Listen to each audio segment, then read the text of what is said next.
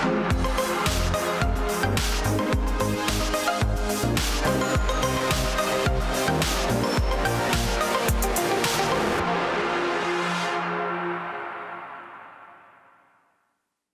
speaker this morning is our associate vicar, Dan Millest, and I heard him preach at the 9:30. He's got an amazing message.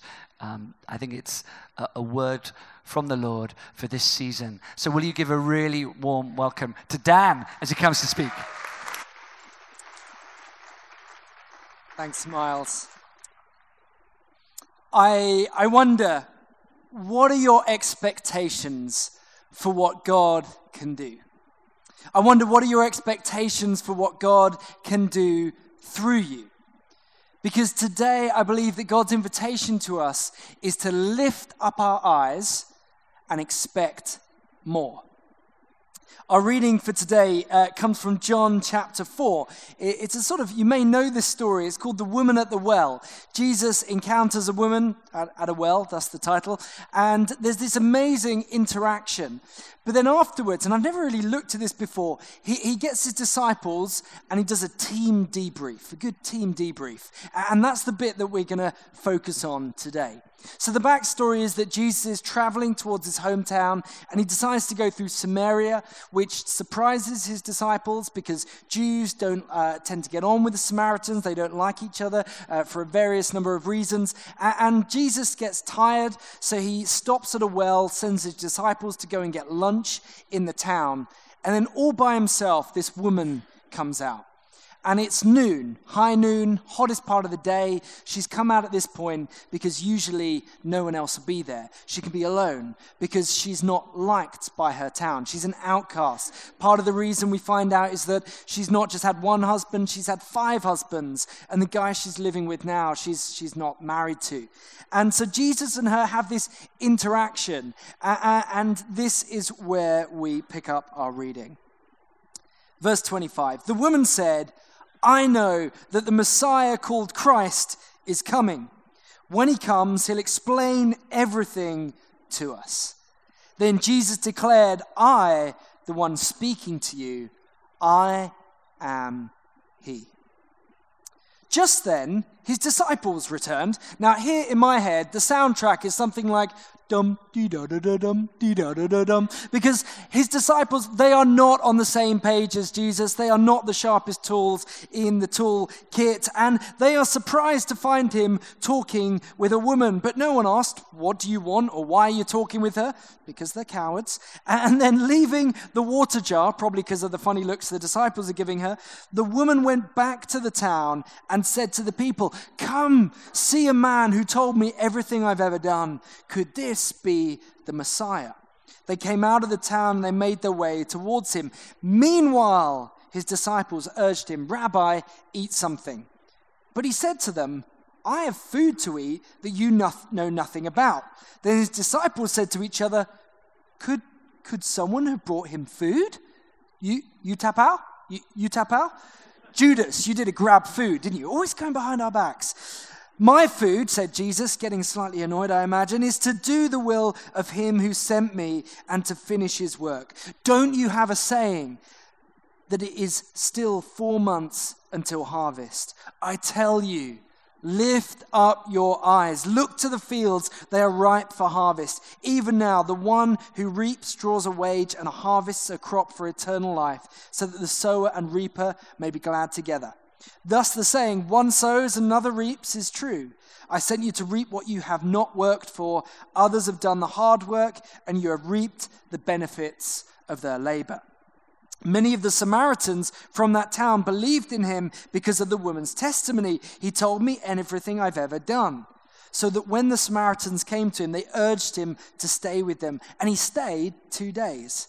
And because of his words, many became believers. They said to the woman, we no longer believe just because of what you have said. Now we have heard for ourselves, and we know that this man really is the Savior of the world.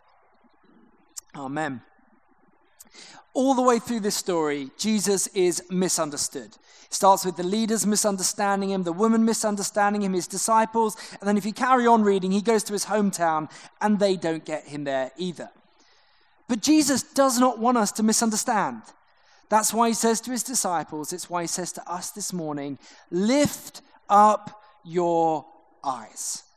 Because if we don't lift up our eyes, we might find ourselves in a situation where we miss out. We might find ourselves in the situation that one Mr. Almeida found himself in recently when he was so glued to his phone, he missed a rather dramatic event going on around him. We've got some CCTV footage that's going to come on the screen. Mr. Almeida is in the turquoise blue top there, and he is so glued to his phone that he does not notice an armed robber come into his bar and order everyone to the ground and walk past him not once. After robbing the thing, he walks past him twice. And he does not notice, he's so glued to his phone that he does not notice even as the robber flees. Eventually, he notes somebody on the floor, laughs at them, before realizing the severity of his situation. Lift up your eyes. Jesus says, lift up your eyes or you will miss what is going on. And he says to do it, it means to do it in two ways. First of all, lift up your eyes in the physical. Like around here, what's going on around here is not normal, but neither is it enough. You know, like things like a few weeks ago, 60 people baptized. Last weekend, over 200 people on the Alpha Weekend. 50 people training at SPTC, the college, training to plant churches. That's potentially 50 new church plants. This is not normal, but neither is it enough. Jesus says, lift up your eyes. He says it to his disciples because they've come back and they're a bit annoyed because he's talking to a woman of another race and another religion and he doesn't like the lunch they've got him. And Jesus says, lift up your eyes. Because if they had, they'd have seen a dust cloud in the distance of this entire town starting to leave and make their way towards Jesus. He says, lift up your eyes, look at the signs of what is going on around you. But then realize that those physical signs point to a spiritual reality. Lift up your eyes and see that they point to something else. Lift up your perspective. Lift up your priorities. Lift up your expectation. And most importantly, lift up your vision. So lift up your eyes means for us to lift up our perspective. In verse 37, Jesus says this, thus the one saying, one sows and another reaps is true. I sent you to reap what you've not worked for. Others have done the hard work and you have reaped the benefits of their labor. I came across this recently. Many of you will have an appointments diary. An appointments diary, somewhere where you write your appointments. This was made by a British artist. This is a disappointments diary. A disappointments diary is a very British outlook on life, not to look at what's going well, but to focus and plan for the worst. It has a space to write down the numbers and names of people who will never call. It has a space to write down your bank insecurity questions. It has useful foreign phrases such as not guilty, your honor. And this is my favorite, a SWOT analysis chart that has a little bit of space for your strengths and opportunities and loads of room to record your weaknesses and threats. It can be so easy to focus on ourselves and our own weaknesses and our own challenges. But Jesus says, lift up your perspective. This is not about you. When you chose to follow Jesus, you joined a story that is bigger than you. It didn't start with you, and it definitely won't finish with you. A while back, I got to hear a guy called John speak. And John is now in his 90s, but as a young man, he got ordained, and he took on a pretty kind of dying church in the center of London. And it was dying kind of spiritually. A lot of the congregation didn't know Jesus, but it was also dying literally because there were no young people there. And he said that as he would get up to preach every week to a mostly empty room, he would lift up his eyes to the empty balconies and he would pray in his heart, Lord Jesus, fill the balconies. Fill them with people seeking after you. And the thing is, the Lord answered that prayer. The Lord answered that prayer, and that church filled up. The balconies filled up. But then God went further, and that church had so much life, it had to start planting other churches, first in its city, and then in its country, and then a few years ago, here in Kuala Lumpur. That church was HTBB in London. That man was John Collins, a vicar, a pastor of that church, through whom God brought renewal and revival to that place. So full that he didn't only fill the balconies there, he even started to fill up the balconies on the other side of the world. You are part of that story, and it didn't start with you, and it won't finish with us either. But it can be hard, can't it? It can be hard to not focus on ourselves. And that's on a normal day, let alone on a day when things are difficult. But fortunately, Jesus has given us a powerful weapon. Kate and I, my wife, we've just returned from the UK after the birth of our twins, Cassia and Clara. But I think we shared this before we left.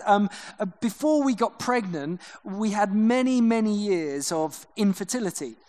And infertility is, I'm sure some of you will know this, it's horrible. It's this weird thing because it's like mourning for something that you never had. And it's a mourning that doesn't kind of ease with time, it gets bigger with time.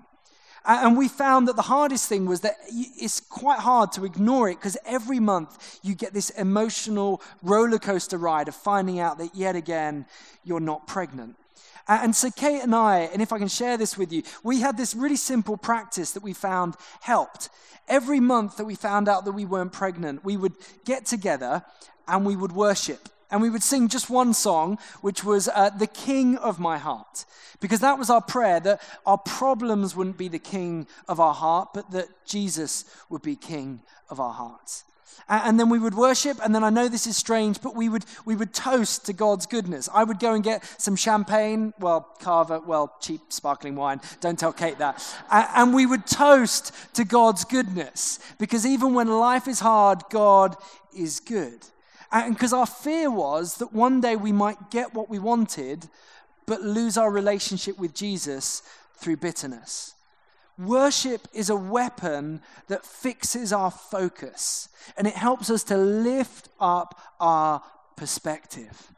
And the thing is, you are never too young to learn this. A mum in the congregation sent us this week. She writes this: "Our 2-year-old has been fearful of many things, saying, 'Mum, I'm a bit scared,' and then she lets that limit the things she would do or the places that she would go." And so this mum was praying, asking the Lord, give me a tool to help my daughter. And she said it came. The next time she said that she was scared, she just yelled out, "I'm not scared. I'm going to let my light shine. Jesus is Lord. He's going to let his light shine." That wasn't just spontaneous poetry. That's a line from one of the kids' songs we sing with the bear at the beginning of the service. And she said it's amazing. A week on now, when her daughter is scared, she shouts out, "I'm not scared. I'm going to let my light shine. Jesus is Lord. He's going to let his light shine." And then she goes ahead and does the things that she wants to despite her fears. That 2-year-old has learned that worship is a weapon that fixes our focus and lifts up our perspective. Lift up your perspective. Next is lift up your priorities. In verse 34, Jesus says this: "My food," said Jesus, "is to do the will of him who sent me and to finish his work." If you've got a smartphone in your pocket at the moment, you're probably going to get 85 notifications today. Some research points towards us touching our phones 2,617 times every day. How on earth, amongst all of that, are we supposed to decide what our priorities are? Well, Jesus here says it's a bit like food. He says, you know how there's some food that leaves you feeling full, and then there's other food that leaves you feeling unfilled, hungry. He said it's a bit like that with life. And in the same way that life is too short for bad food, he says your life is too short to fill it with things that won't leave you feeling filled. Don't eat things that leave you feeling hungry. Don't fill your life with things that won't fill you. What will fill you? Jesus says here, it's doing the will of the Father. Doing what God has called you to do. And he very helpfully summarizes what God wants us to do. Jesus summarizes the whole law as this: love the Lord your God with all your heart, soul, and your strength, and your neighbor as yourself.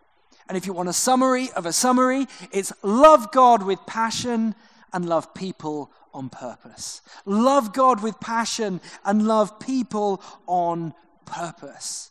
Lift up your priorities.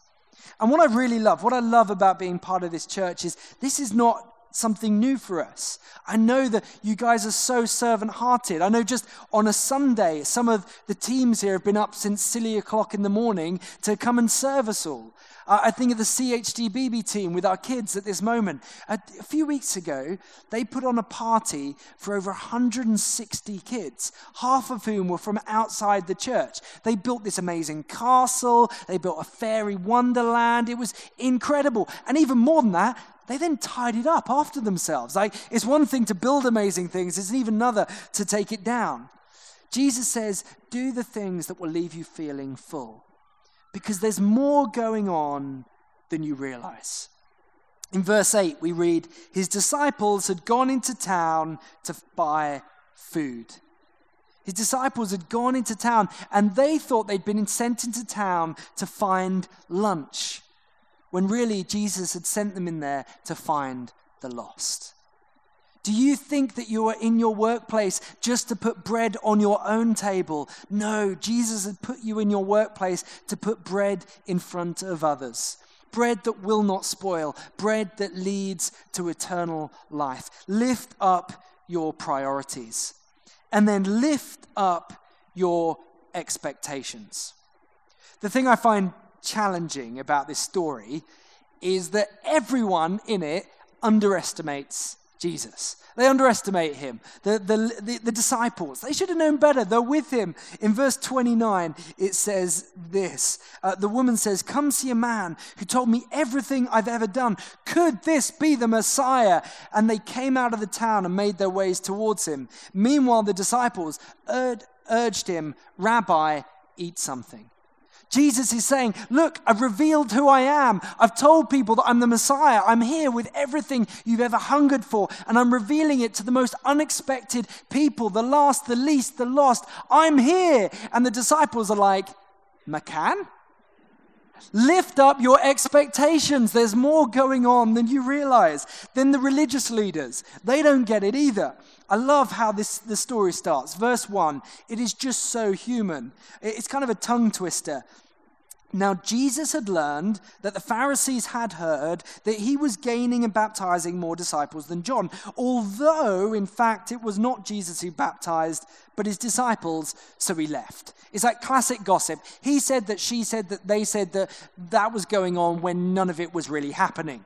And these leaders, they should have known better. They see this sign, and they get it wrong in two ways. First of all, they just get it wrong. They see people getting baptized, and they turn it into a competition. But also they underestimate it. They see the people of God rededicating themselves to him, and they think that's the prize. When really Jesus says, no, the real prize is when the racial outsiders, the religious outsiders, the Samaritans get to hear how much I love them and get the opportunity to come home. Lift up your expectations. And then the most challenging one is the woman. Because she's in front of Jesus. She's with him. And in verse 10, Jesus says to her, if you knew the gift of God and who it is that asked you for a drink, you'd have asked him, and he'd have given you living water. Sir, the woman says, you have nothing to draw with, and the well is deep.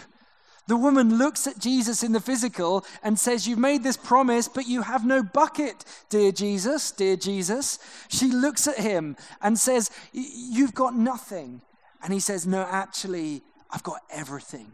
And if you'll take the time to look at him, you'll end up saying what the Samaritans say when they say, we know that this man really is not just my Savior, but the Savior of the world. Lift up your expectations. And really, that lands in 3 questions. First of all, are you ready? Are you ready? Jesus says, lift up your eyes, look at the fields, they're ripe for harvest. Like, are you ready for what God is about to do? And one way to get ready is be here next Sunday, 5 p.m. for Kingdom Come. As Miles said, like, this is a time where we're going to pray. We're going to ask God to prepare our hearts for the season ahead. If you're like me and you find praying by yourself hard, come along and pray with others. You'll find it's going to be really fun. It's going to be a really fruitful time of prayer. Are you ready? The second question is, who around you is ready? Jesus says the harvest is ripe for harvesting. Who in your life is ready to hear the news of God's love for them? Who in your life is ready to hear that God wants to forgive them? Because there are people, Jesus says there are people ready. Tell them yourself. But also, as Miles said, invite them along at Christmas. Invite them to one of these many services. I just know so many times I've got to a service like that and the music started and I've gone, rats, I should have invited Bob or Barbara. Like, don't wait till that moment to invite people. Like, think now. Maybe get your phone out. Look at your contacts. Aaron, is he ready? Barbara, we haven't got time for everyone. Zach and Yvonne can wait till next year. But go through your contacts. Who is ready? And then thirdly, and this is the most important, have you lifted up your eyes to Jesus? Have you taken the time to look to him? Because I know sometimes it looks like he has nothing and he's making these great promises, but really as you look at him, he has everything. And the time is now. Even now, the one who reaps draws a wage and harvests a crop for eternal life so that the sower and reaper might be glad. What's on offer now is eternal life, not based on what you do or what your family does, but based on what Jesus has done for you on the cross. And the result in your life is joy. Lift up your expectations. And then the last way to lift up your eyes, the most important, is to lift up your vision, to see yourself as Jesus sees you. It fascinates me, the thing that the woman says in verse 29, and it's actually repeated. She says, come see a man who told me everything I've ever done. And that fascinates me because Jesus didn't tell her everything she'd ever done. He told her about her sin, but he didn't talk about the rest of her life. But for her, that's all she was. She could not see past her sin and her shame. In the original language, the order is all the things, whatever I did. All the things, whatever she did, nothing she could do was not tainted by her sin and her shame. And Jesus looks at her, and yes, he sees her sin, but he's able to lift his vision and see past her to see the daughter that he loves.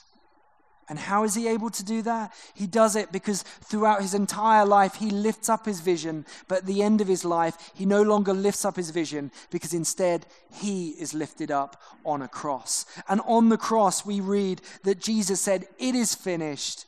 And then he bowed his head.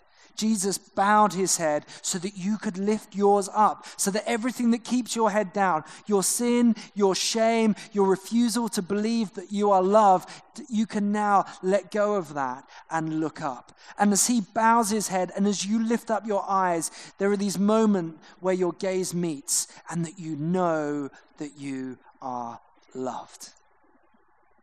Last year, I got to go on a leadership development course and heard from a guy called Steve Burston.